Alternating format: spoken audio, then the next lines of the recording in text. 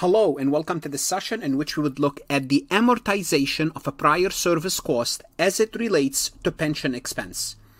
In this session, I'm going to focus specifically on prior service cost. There are 5 components for the pension expense: the service cost, the amortization of a prior service cost, interest on liability, actual return, gain/losses. In the prior session, we covered the service cost, interest on liability, and actual return on plan asset. Again, I will discuss gains and losses and work an example in the next session. In this session, I'm going to focus specifically on how do we amortize prior service cost, which in turn increases the pension expense. So let's see, what is prior service cost? Well, it's a retroactive benefits for employee.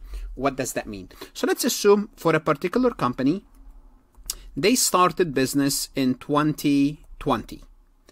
And 9 years later, in year 2029, let's assume that's the case, 9 years later, the company decided to start a pension plan for their employees. They wanted to give their employee benefits, the company is doing well, so on and so forth. So they started in 2020, but now it's 2029.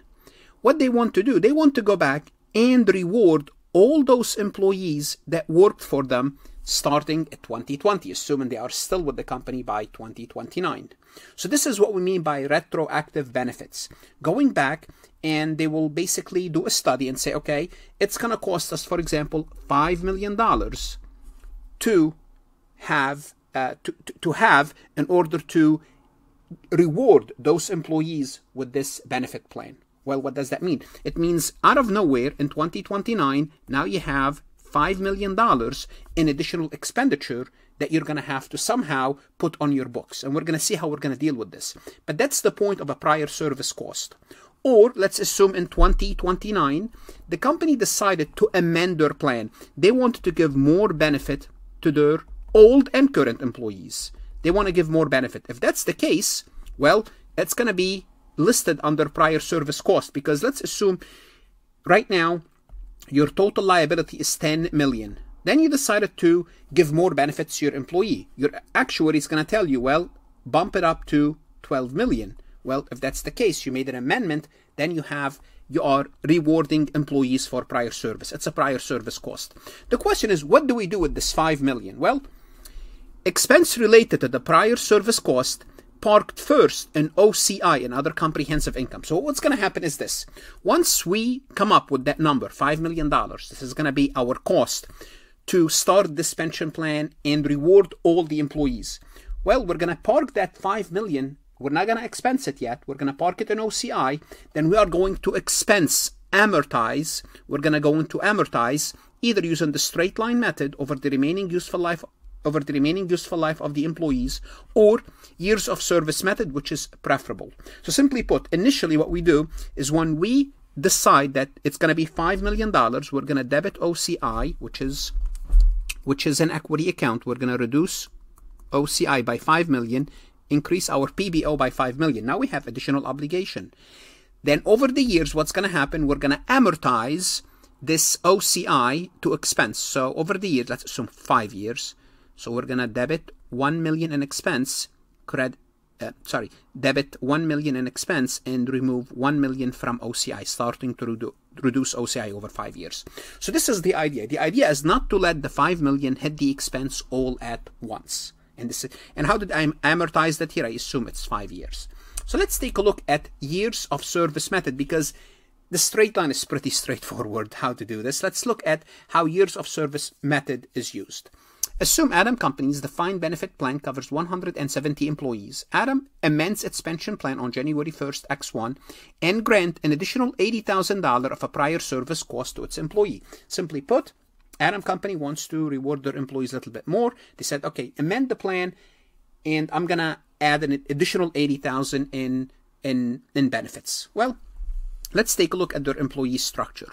Well, I broke them down by division. It doesn't have to. It could be broken down by sections, groups, so on and so forth. Here's what's going to happen.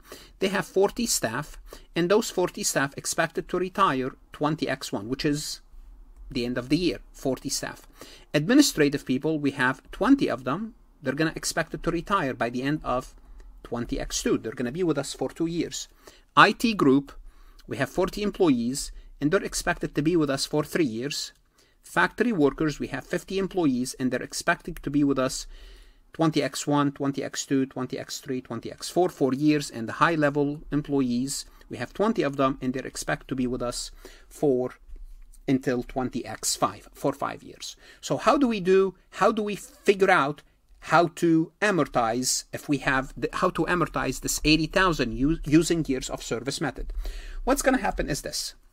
We're going to break it down by year. We're going to break it down by year and position.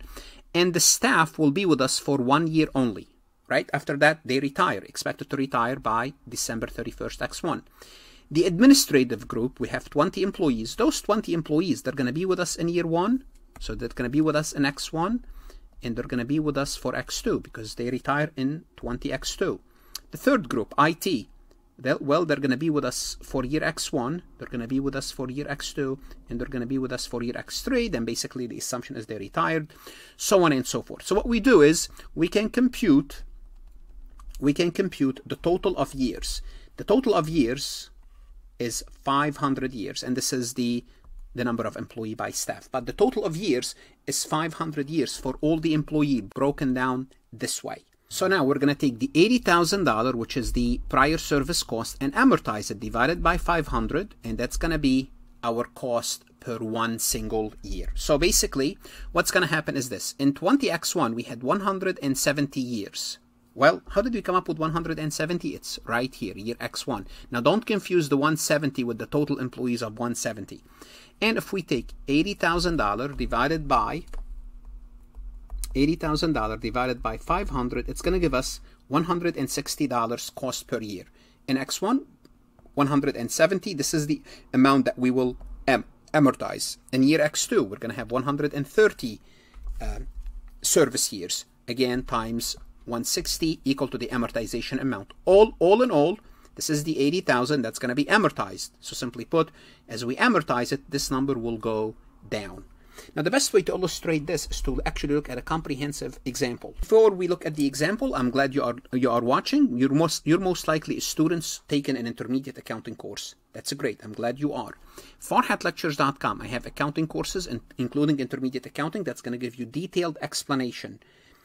Practice multiple choice questions, practice true false exercises. That's going to help you reinforce the concept that you learned. Don't shortchange yourself. Farhat Lectures will help you do better in your accounting class, and if you're studying for your CPA exam or other courses, I do have resources. Please connect with me on LinkedIn. Like this recording.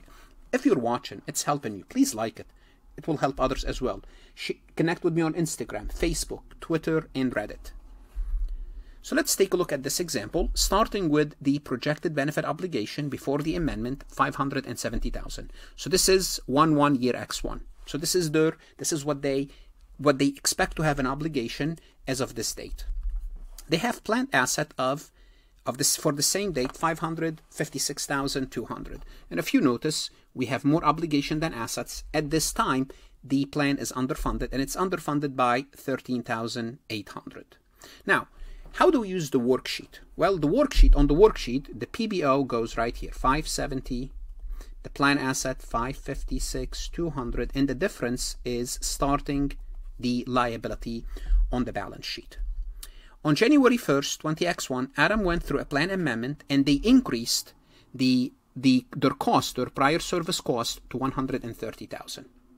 So this is what we're going to be dealing with. How are we going to deal with this prior service cost? We'll see. Service cost for the year is $60,000. There are other elements to this exercise, but I'm going to first work those. Then on the next slide, I will have a complete worksheet. So I would like to go through this step by step. In addition to that, we have a settlement rate of 9% for the debt.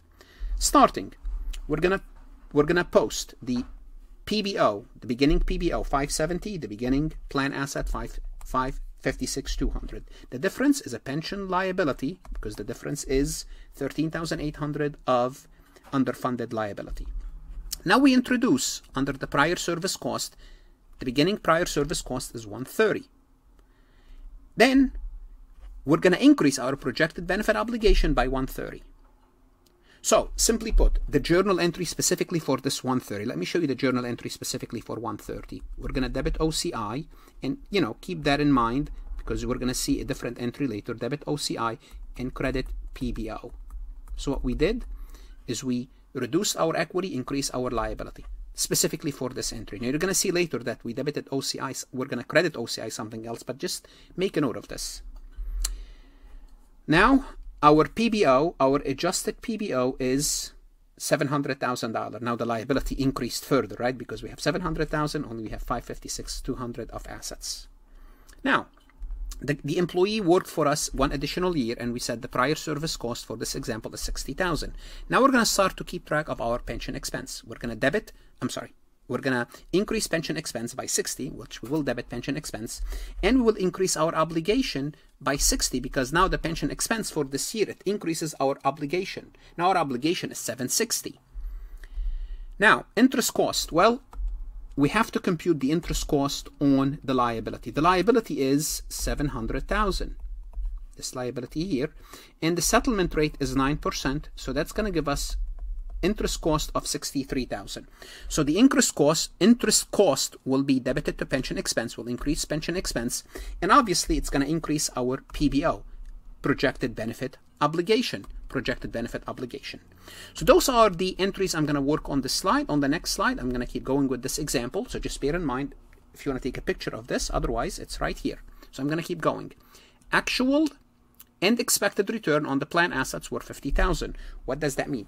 It means the plan assets that we invested earned 50,000. How is that going to help us? Well, it's going to reduce our pension expense. So notice it's a negative pension expense, and it's going to increase our plan assets. The company made a contribution of $60,000. Well, if the company wrote a check to the administration of the pension plan, to the bank, to the financial institution, their cash is going to go down by 60.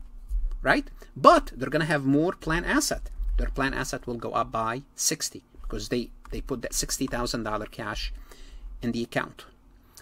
Then, benefit paid to retiree. Who pays this benefit? The administration of the plan. This is outside the company. So we don't credit cash for this 30,000.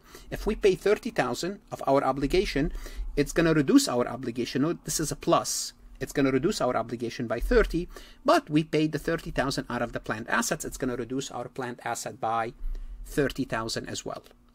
And we come up to the prior service amortization cost. We decided to amortize. We don't know how we come up with this. It doesn't matter whether it's the straight line or the sums of years digit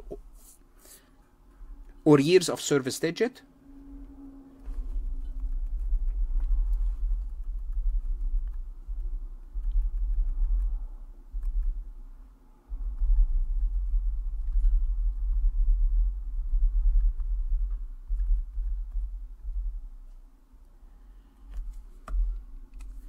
Now we're going to deal with the prior service cost, and we happen to be given us the number at 17,000. We don't care how they come up with this amortization number. We are told you're going to amortize 17,000.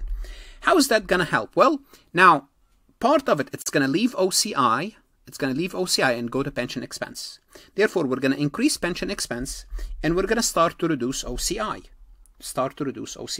And basically, we accounted for everything that we need to account for except gains and losses, which we don't have in this example. I will work gain and losses in the next session.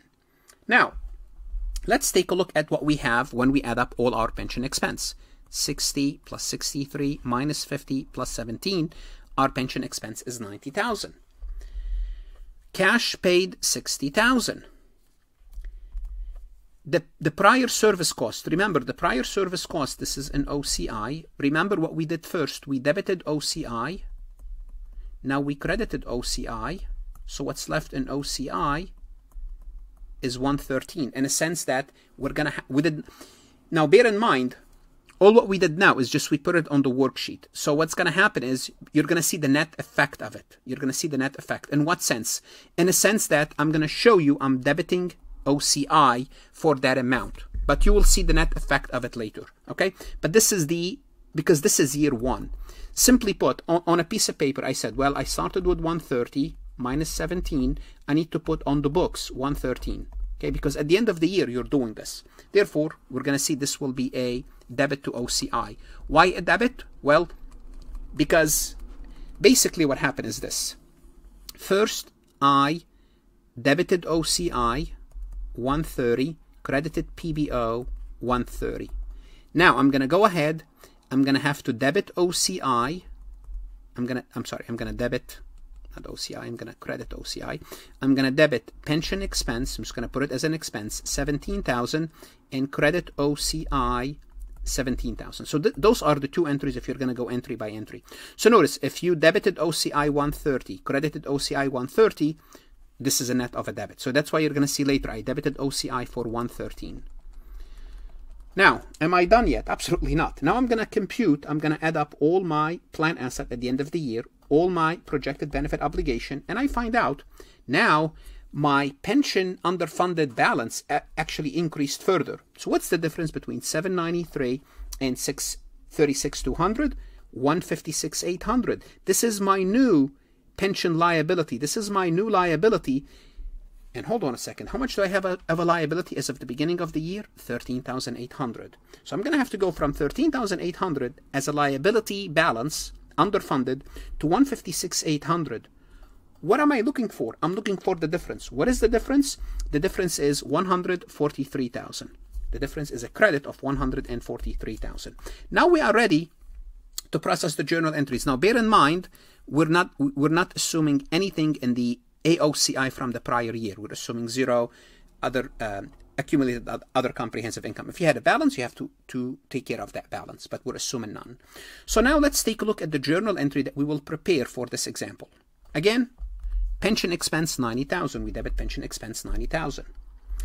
Other comprehensive income, we're going to debit other comprehensive income 113, and explain to you why we are debiting this account 113, because you said we're going to be reducing it. This is year one.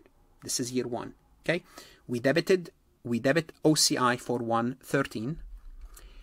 We're going to credit pension asset / liability 143, which is, why are we doing this 143? Because in this pension asset / liability, we started with 13,800, we end up with 156,800. What we're missing is this 143. And we paid cash of 60,000. Always make sure your debits are equal to your credits, and this is going to give us 203 and debits and 203 credits. Make sure those are equal to each other. What should you do now? Go to farhatlectures.com. If you're not a subscriber, subscribe. Work additional MCQs, true false exercises. That's going to help you reinforce the concept. Invest in yourself. Your accounting education is extremely important and valuable to you in the future. Good luck and stay safe.